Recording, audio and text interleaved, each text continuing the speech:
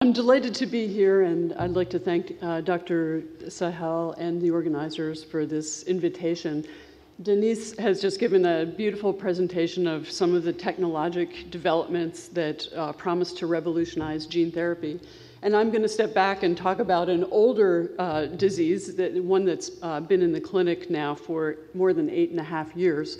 And that has been exemplified by this lovely creature here, Lancelot, who was the first dog to benefit from this therapy in the year 2000. And so this is a monogenic therapy, and the current challenges that I'm going to talk about are both scientific and translational, as well as practical.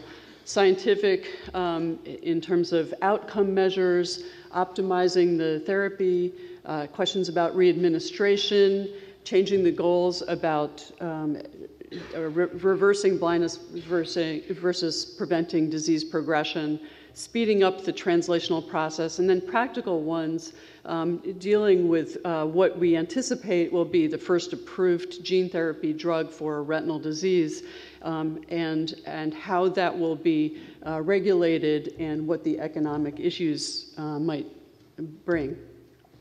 And before I go further, I'd like to mention my potential conflicts, and I'm mentioning those of my husband as well, Albert McGuire. We are both co-authors on a patent for retarding the development of blindness, but we waived any potential financial gain. We carried out these studies as an academic collaboration with investigators at the Children's Hospital of Philadelphia, and when the studies reached phase 3 clinical trial, they were taken over by a company named Spark Therapeutics, which has since given us clinical trial agreement funds to carry out these studies.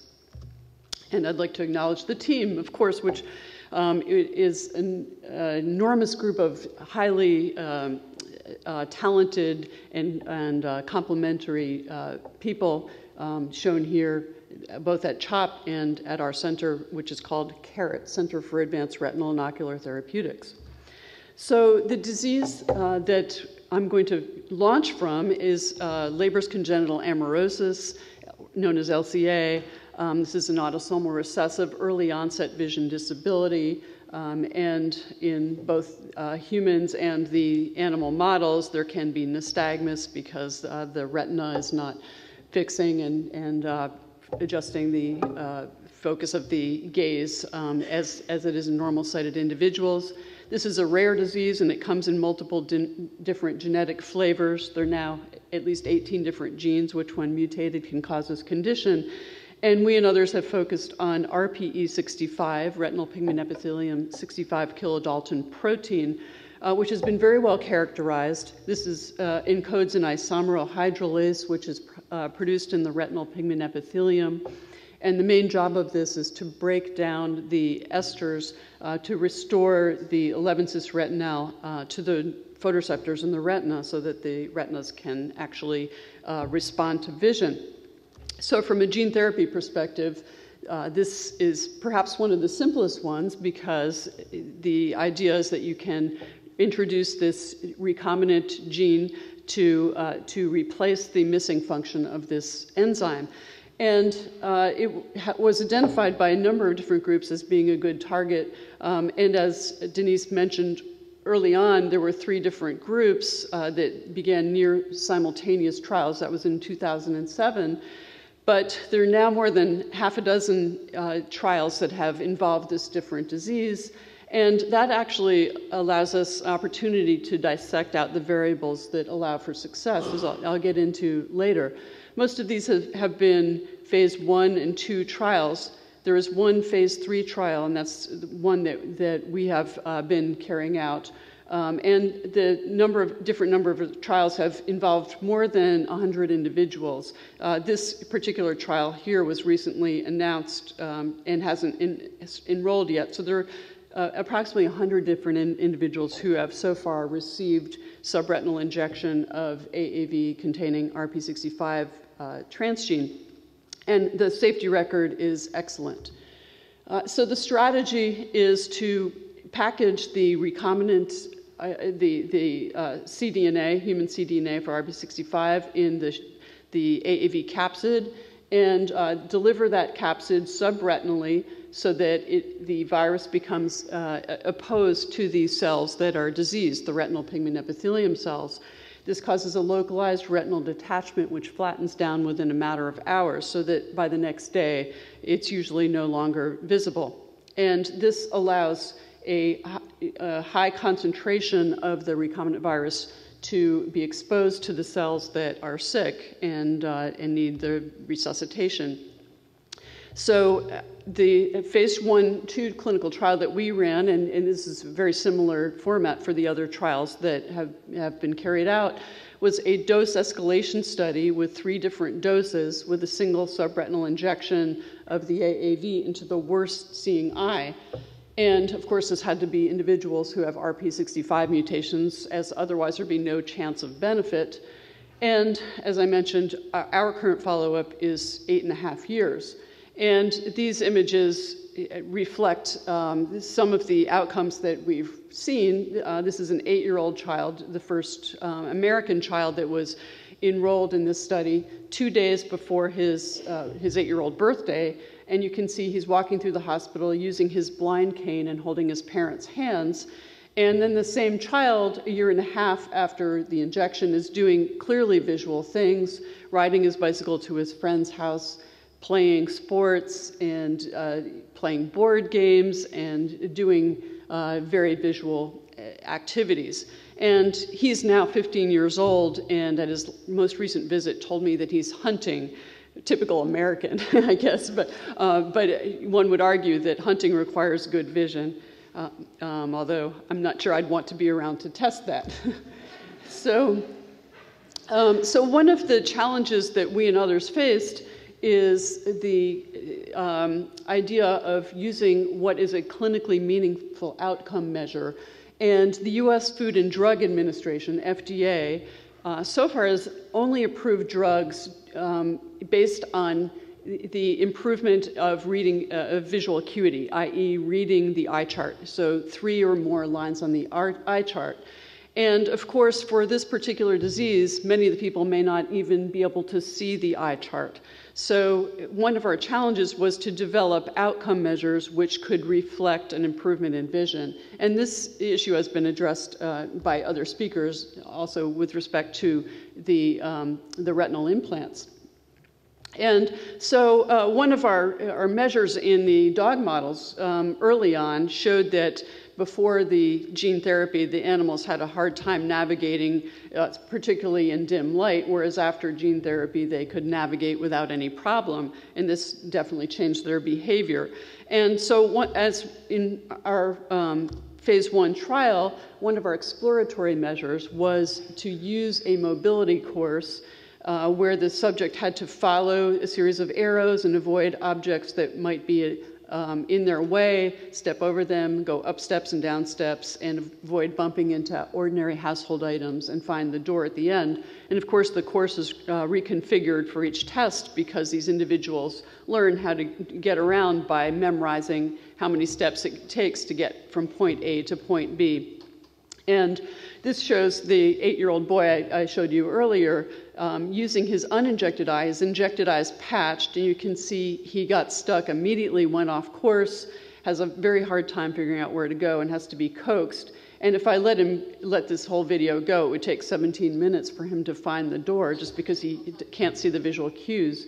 Whereas with his injected eye, and here's his uninjected eye patched in this video, he goes through the course just fine.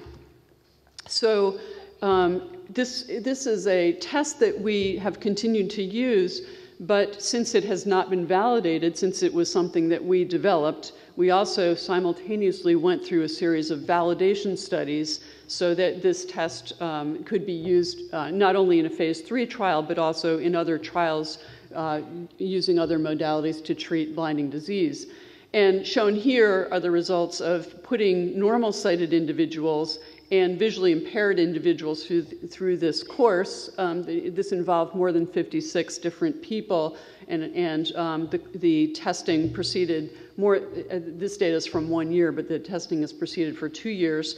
And here, what you see by the cluster of dots is these people have passed the mobility test. And in the visually impaired group, the majority of the people have failed the test, as you see by these red crosses. Interestingly, it's individuals with choroideremia who are able to pass this test. So this test is not good for individuals with choroideremia who have very good visual acuity, central vision, until very late in their disease. We also looked at other tests that might be available. One group suggested to us using the Visual Function Questionnaire 25, which was developed by the National Eye Institutes.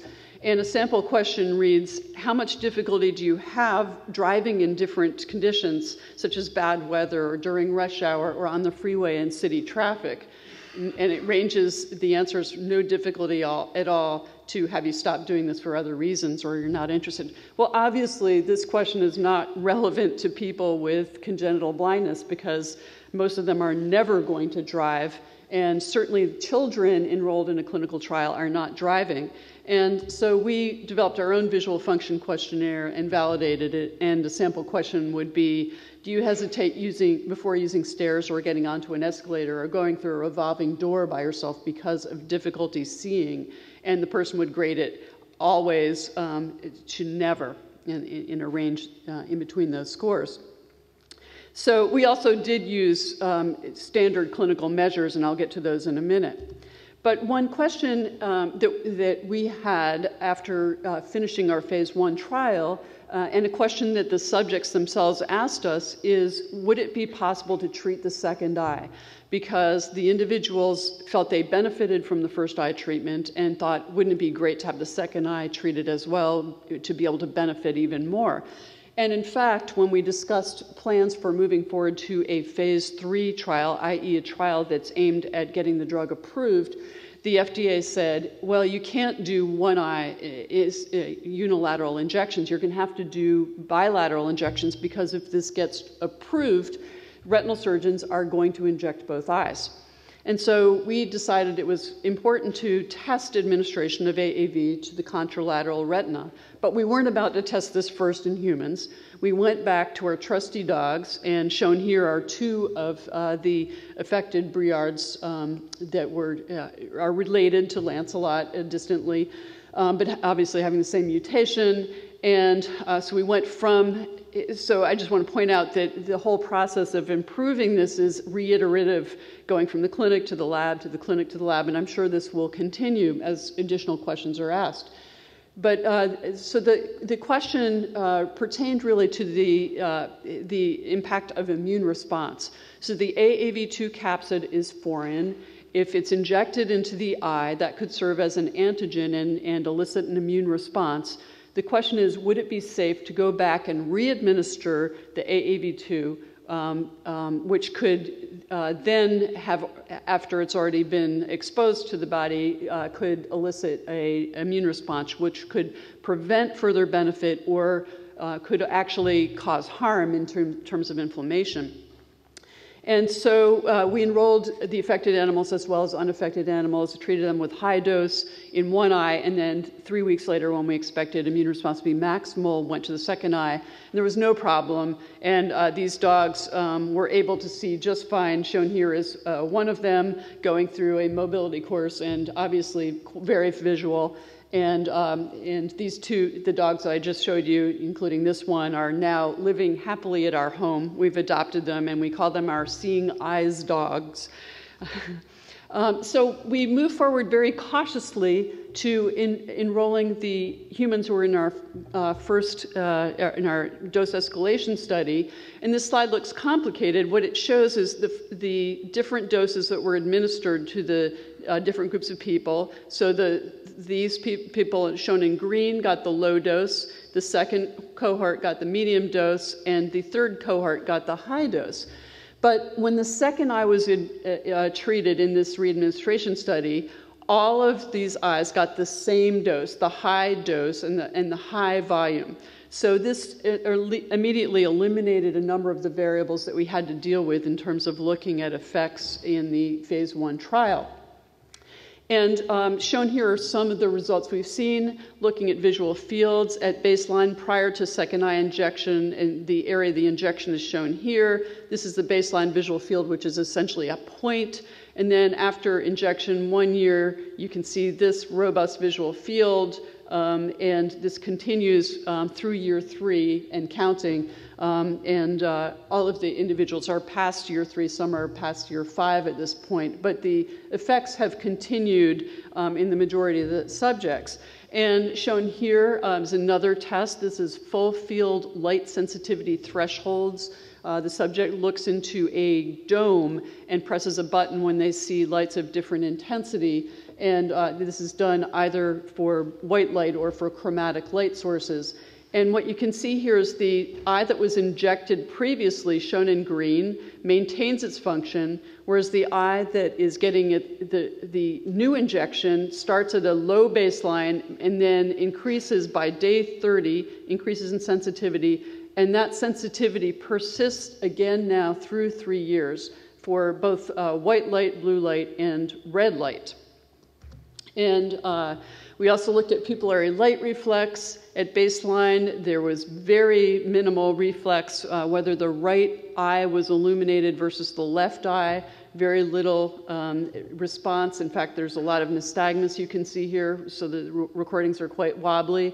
After the first eye was injected, you see there's a robust response just when the injected eye is illuminated. But after the second eye is injected, you can see there are responses in both eyes. So yes, indeed, this is another affirmation that the intervention to the second eye also resulted in benefit.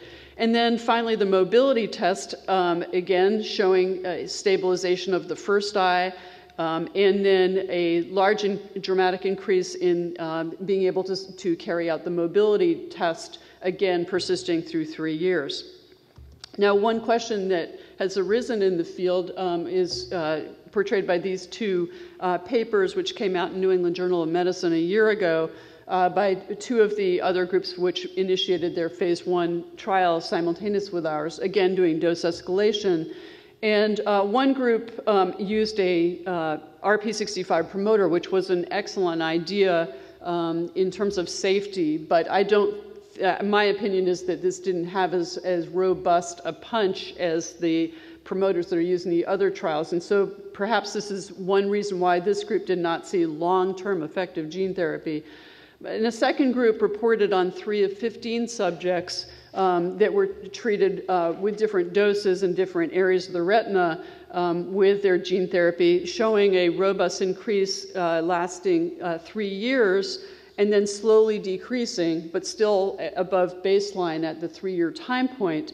And so there's concern now that gene therapy will not last. However, I think that the answer is still pending. We need to continue to collect data to identify variables so that the conditions can be optimized. So as I mentioned before, the different trials used different vectors, different promoters, different doses, volumes, different inclusion and exclusion criteria.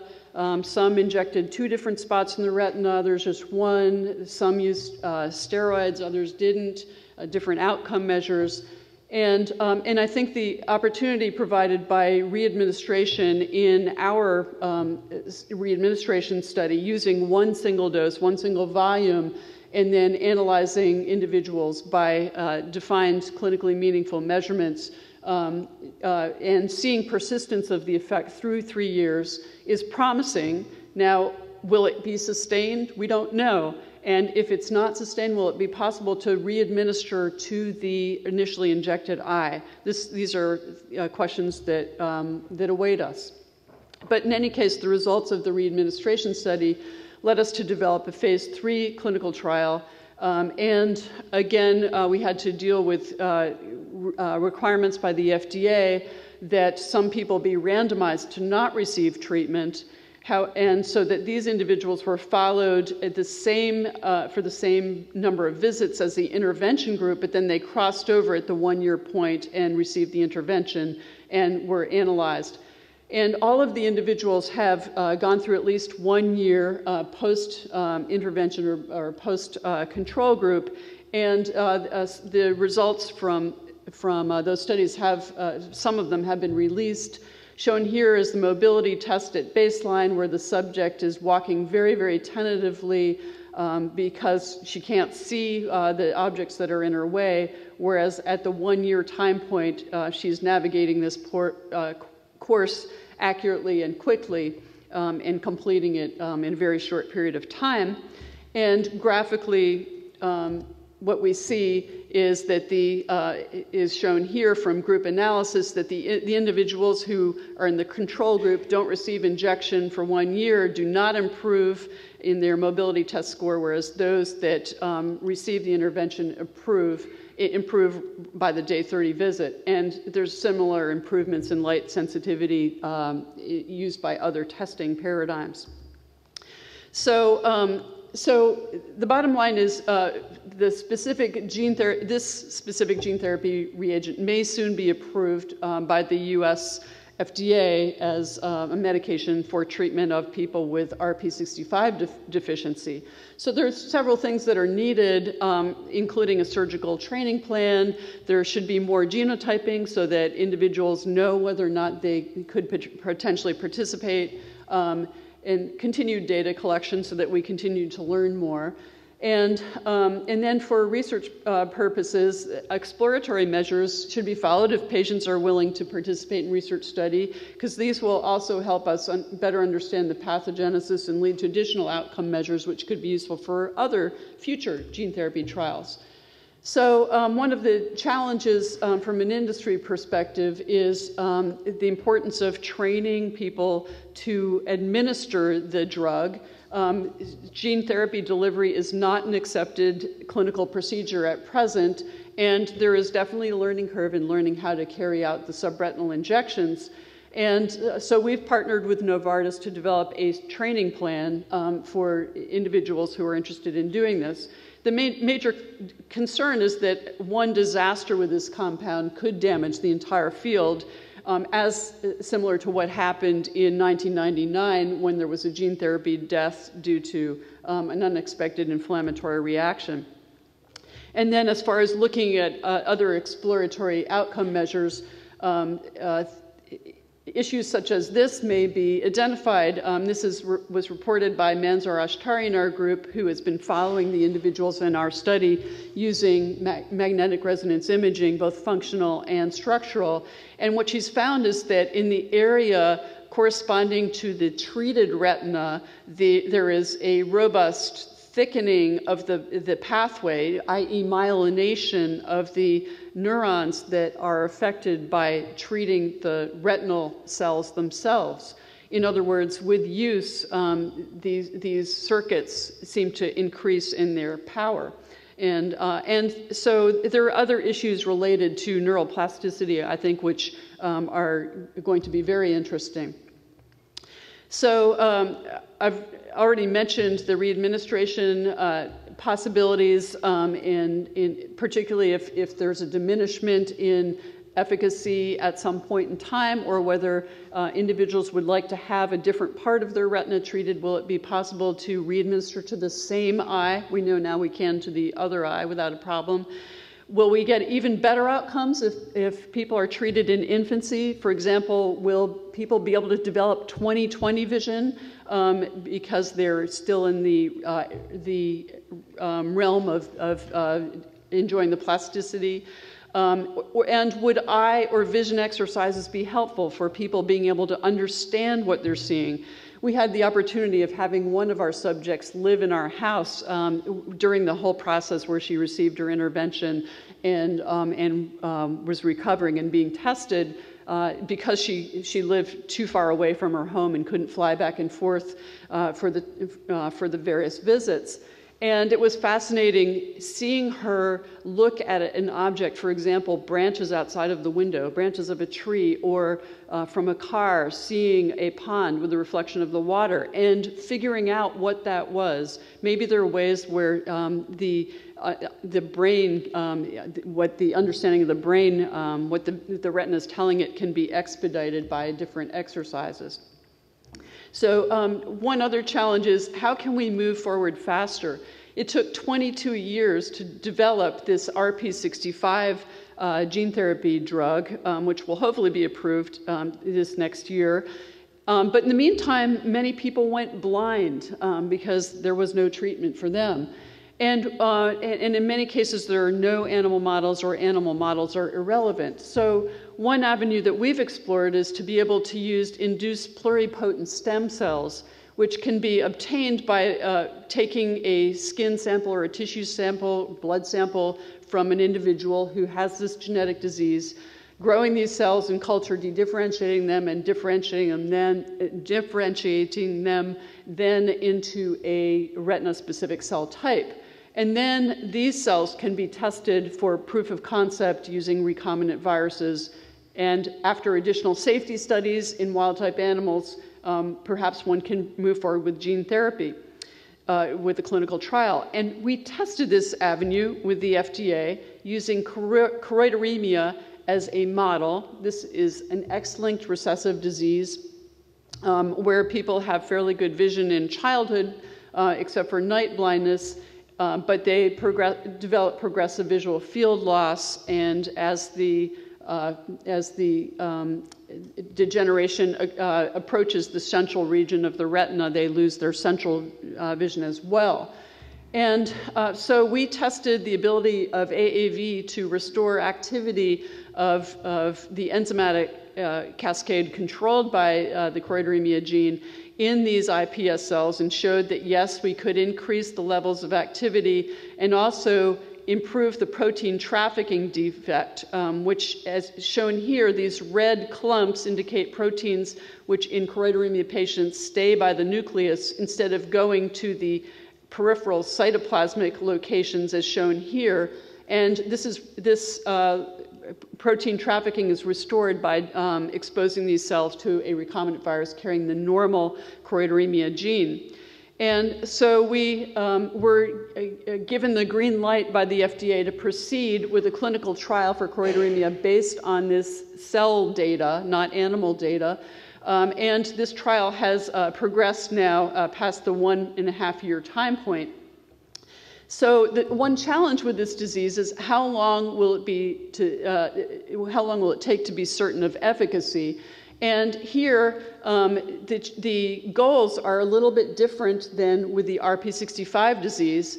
Here, the goal, at least our goal, is to stop disease progression, to allow these people to maintain their central vision until late in the disease, because the rest of the cells have died off. There's nothing left to treat, so we can't restore much vision.